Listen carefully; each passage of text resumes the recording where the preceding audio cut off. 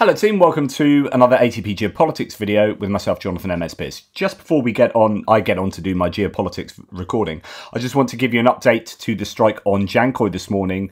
I think it's worthy of a breaking news update because it was probably a set of ATACMS ballistic missiles, which is very important in and of itself because it means Ukraine does have them. They've either been waiting to release these at the right time or have just got them, which both of those means that they have the capabilities. Is interesting for different reasons. If they just got them, it means they are able to get these ATACMS missiles outside of the American impasse in Congress there for military aid, and it could be because they are already bought and paid for, if you like. They're just waiting to be delivered as the US stockpiles are seeing the advent of the new PrISM missile that is replacing the ATACMS. So that could be what's happening. I don't know. Anyway, it appears that they have probably used them and hit Dzhankoy in the northern part of Crimea. The firm's data here shows that there were at least 6 large explosions at the airbase. That keeps Me helicopters, also Ka-52 helicopters, and also there are S400 as an S400 anti-aircraft missile system, surface-to-air missile system, and S300 combined, actually, it appears. So no report says an image of the alleged consequences of the attack on Dzhankoy airbase in occupied Crimea overnight has now emerged. Reportedly, 3 S400 launchers and a radar were destroyed. So that's absolutely brilliant. You get both components there, the launching, the TEL, Transporter Erector Launcher, as well as the radar component, but not the entirety of the battery, but a really important part of it. In addition, it's reported that 2 S300 launchers and premises that held anti-aircraft missiles, as well as Russian personnel, were hit. So that could be 5 launchers and a radar. Now, I would expect Dzhankoy to be uncovered by air defences and therefore ripe for being hit again, possibly.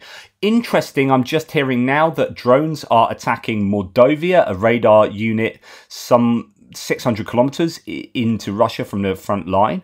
That's interesting. And an aircraft factory in Tatarstan is also presently being targeted by drones right now, GUR drones.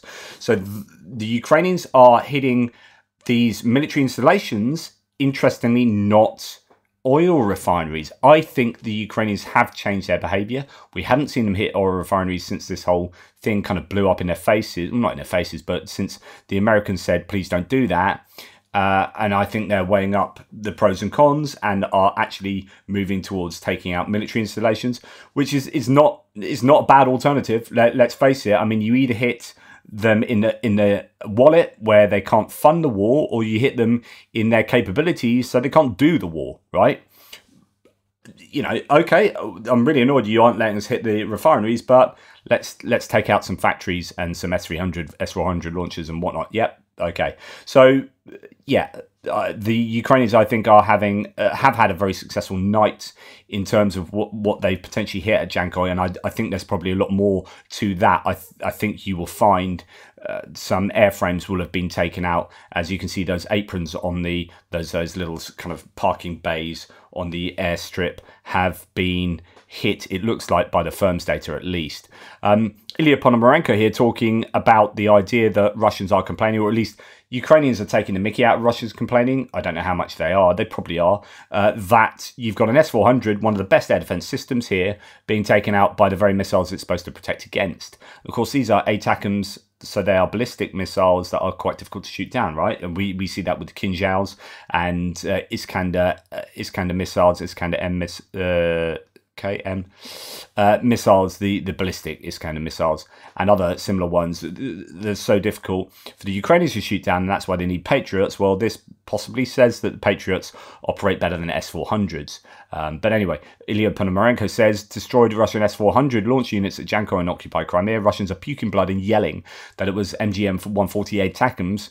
But let's wait and see. I mean, we don't know yet for sure, but it's looking good for the Ukrainians. Anyway, a little bit of an update there to give you an idea that some really high value equipment has been taken out in those pretty significant strikes on Dzhankoy, incredibly powerful, lighting up of the sky there. It was really bright, so there was definitely a lot of damage done to something around there, and it was apparently cooking off for many hours. And so, yeah, pretty sure that even if there weren't direct hits on the airframes, if you're going to have secondary explosions from missiles from an S400, S300 system cooking off, firing off all over the shop, you can do some serious damage to stuff nearby.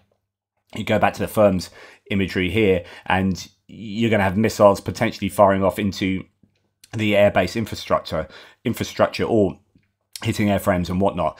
And if you do hit the airframes as well, they're likely to have munitions on board or munitions in warehouses nearby that can cook off and cause secondary damage as well. So I think, you know, there's a high probability that attack last night or this morning did an awful lot of damage to Dzhankoy. Let's wait and see what details come out.